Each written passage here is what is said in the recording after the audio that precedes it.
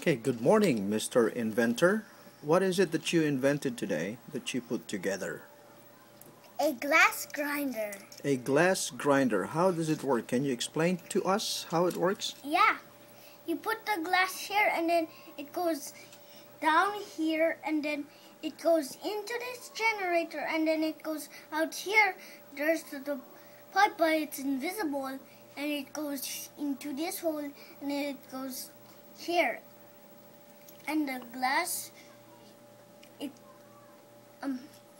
it breaks. It breaks down the glass. It grinds the glass. It, What is that windshield for?